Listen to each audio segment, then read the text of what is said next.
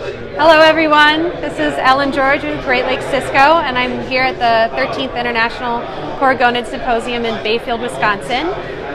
Right now we have our poster social, and I am here with Bill Carter from U.S. Fish and Wildlife Service, Alaska, and he is going to be telling us about his research on thawing permafrost and its effect on Inconnu spawning. So I'm going to flip it around to you.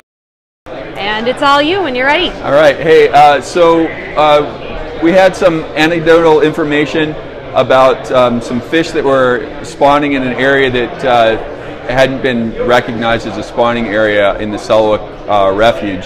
The main spawning area is here on the main stem of the Selawik River, and it's about 40 kilometers downstream from this big mudslide. This is what it looked like in 2004. And this is what it currently looks like. It's pretty stabilized now.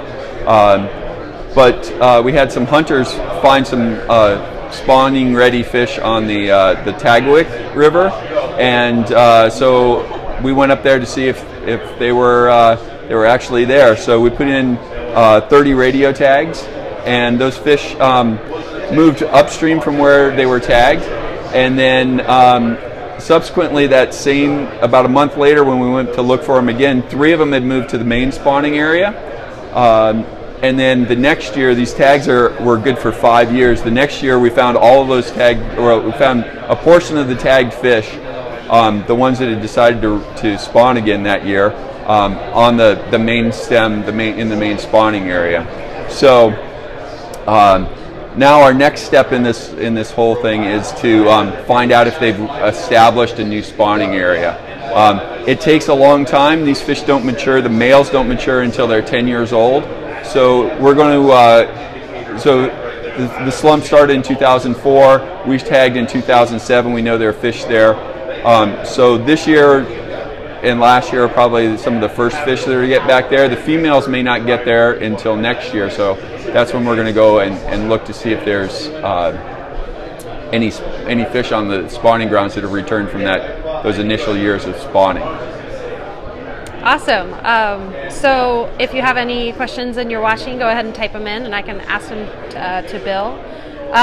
So I had a question about just the spawning habitat in the river. Do they have a specific habitat requirement that was inundated by the permafrost slump, or what do you think is driving the change? So we think that the reason that they decided to go in the tag is because of the difference in just the silt load. Okay. And it was just an opportunity to try something different. I mean, we all know that whitefish kind of do their own thing sometimes. Yeah. So, but as far as the major concern that we have is that the substrate would get either impacted, so there's no spaces for the eggs to land in, or it would be impacted enough that it would change the flow regime.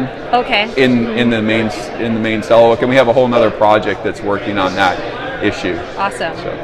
And I know that permafrost thawing is becoming a much larger issue in northern climates. Recently, there was a viral video on permafrost thawing last week on the internet. I don't remember where it was, but it looked like a lava flow. Oh yeah, coming down. So that's very similar to what happened here.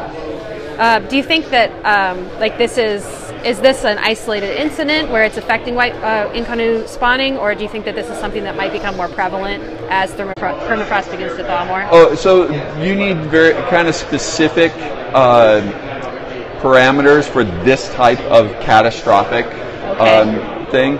But there's lots of places where we have on the refuge we have lakes that are now